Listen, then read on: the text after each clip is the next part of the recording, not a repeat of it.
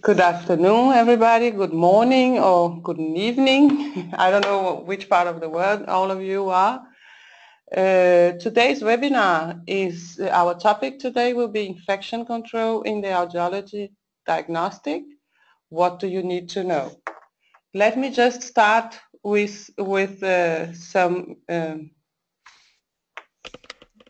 sorry, I have problem change the slide. With the speakers from today and the moderator. We had a problem with our speaker today, so AU Baukatings will not be here, and instead of her, we will have Michael presenting, and I will ask him to introduce himself. My name is Mariana. I will be the moderator. And some few tips and tricks. All participants are mute, and this is to reduce the background noise. It's possible to ask questions during the session. You have a little question box, and I will ask you to write down in this question box, and I will read in the end of the webinar. If we are not able to collect all the questions or to have a response for all the questions, I will send to you the response afterwards. If you had any technical problems, please write directly to me and I will try to see what I can help you with. So now, Michael, the screen is yours. I will try to change to you, change presenter. So Michael, you got the screening now? Yes, perfect.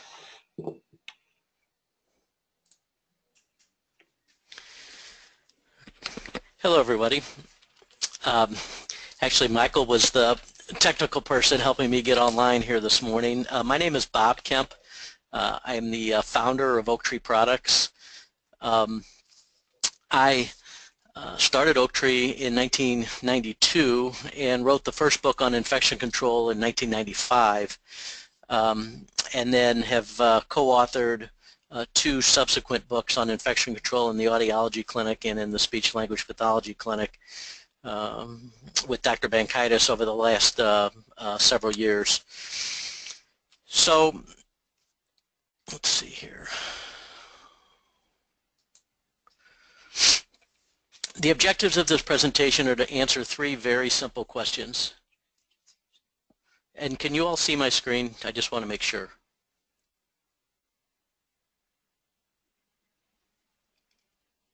Okay. The objectives of this presentation are to answer 3 very simple questions. What is infection control? Why do I need to do it? And how do I do it? What is infection control?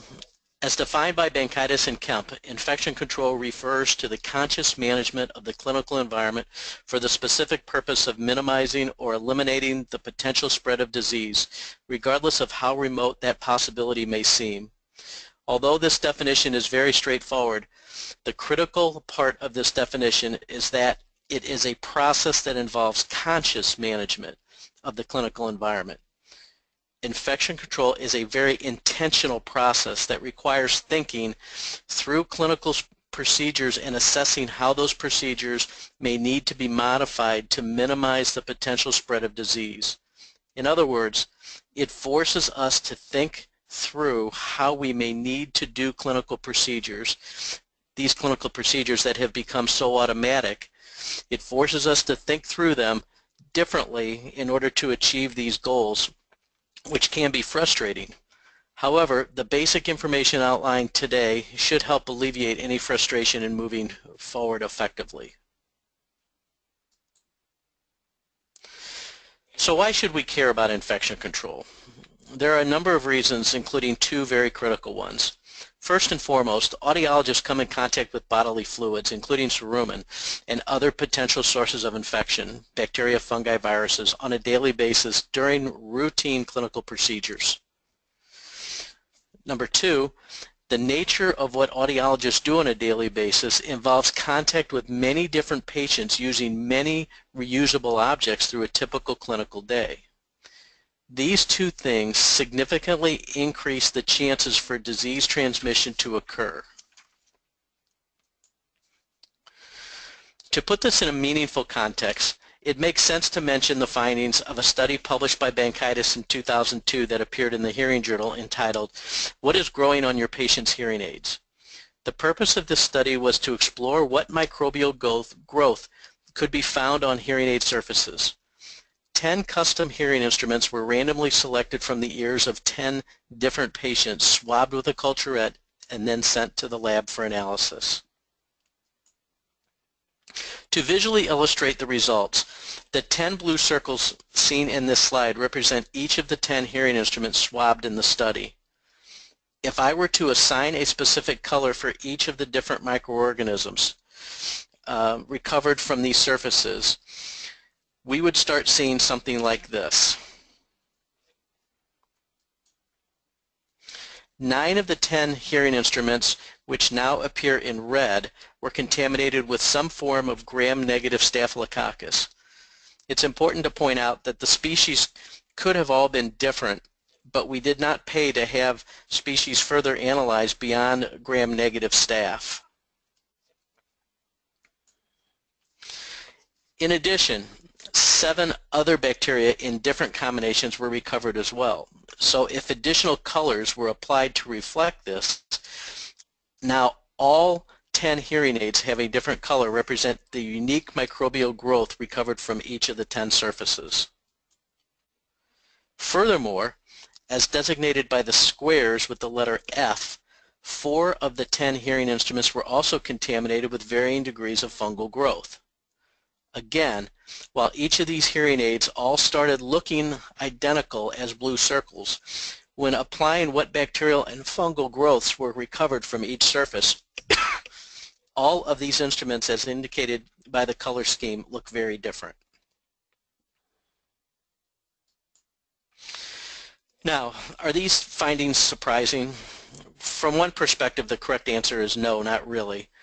If you take into consideration that the normal flora of the external auditory canal contains most of these organisms, it's not surprising to find them on the hearing aids, since those hearing aids were in the ear.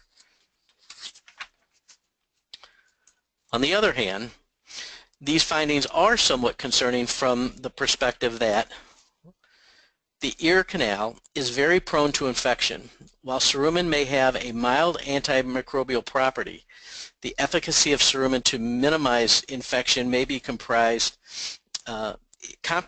in instances where some aspect of a hearing instrument is closing off the canal, making the canal a warmer, darker, moister place that is actually more conducive to microbial growth. Also, everyone's ear canal flora is not the same, and some of the recovered microorganisms from these hearing aid surfaces are not considered to be part of the normal ear canal flora. As an extreme example, hearing aid number 7 tested positive for Enterobacter. Enterobacter is a bacterium specifically found in human feces. Keep in mind, if it's on the hands of the patient, eventually it will find its way to the hearing aid. So these hearing aids were contaminated with a lot of things that should not be introduced into the ear canal.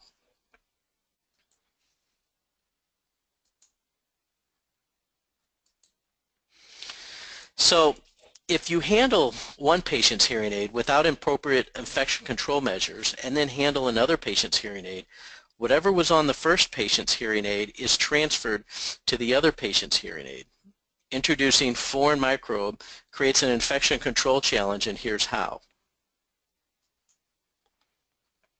In order for microbial transmission to occur, 2 main things need to happen.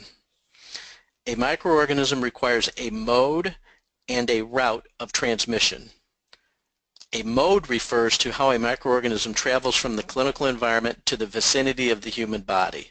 In other words, how does the microbe get from point A to point B? In the audiology environment, contact transmission, whether direct or indirect, represents the most common mode of disease transmission. Once a microbe has established a mode of transmission, it then requires a route of transmission.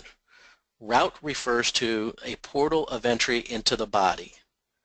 Common portals of entry into the body include dry, chapped hands, or any other skin surface that may be dry or have exposed cuts or scratches.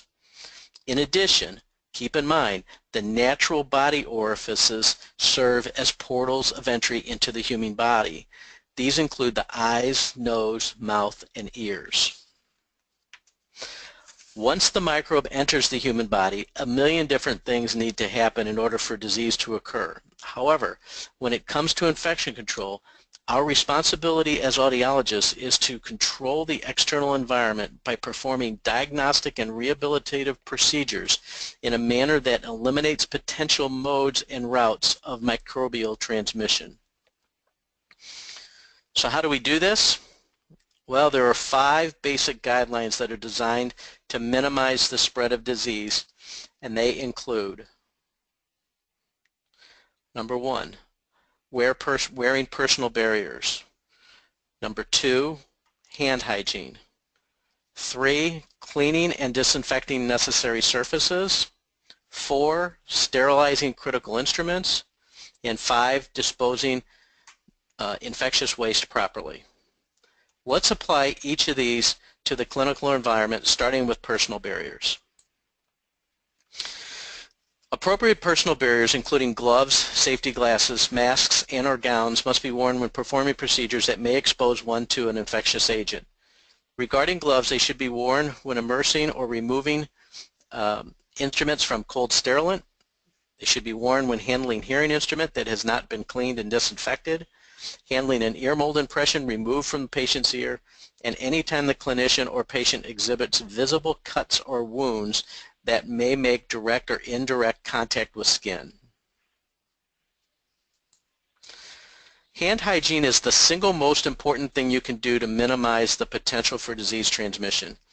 Hand hygiene should be performed at specific times throughout the course of the patient appointment, including at the beginning, anytime during, and at the end of service, immediately following glove removal, and anytime as needed throughout the appointment time.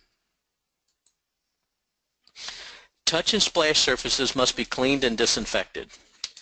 A touch surface is any surface that comes in regular contact with hands, mainly including horizontal surfaces such as countertops, tables, armrests of the chair. Splash surfaces refer to any surface that may be exposed to secretions when, for example, a patient sneezes.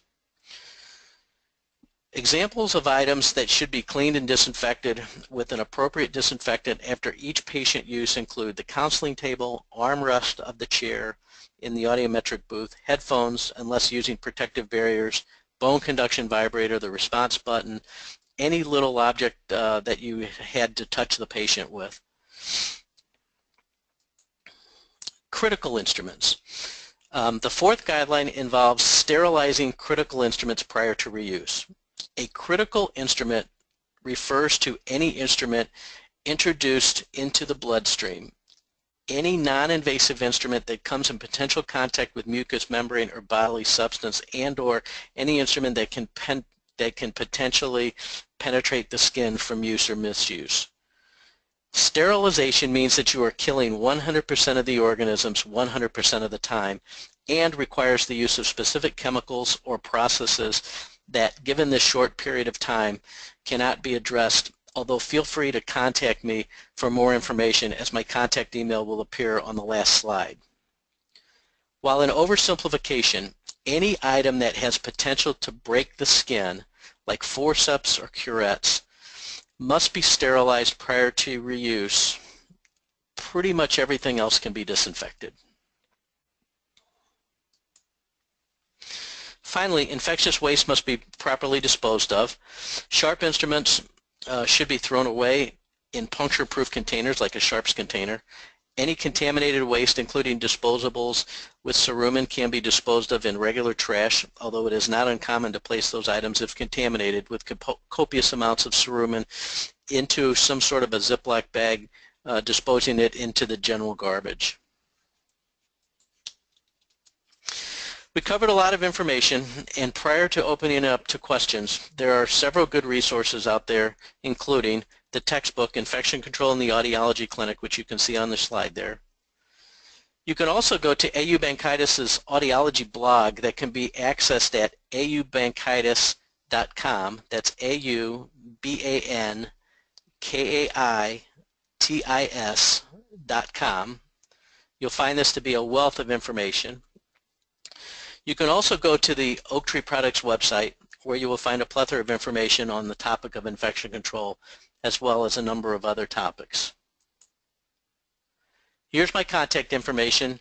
The best way to reach me is at my email address, bkemp@oaktreeproducts.com. And I would like to open it up now for questions.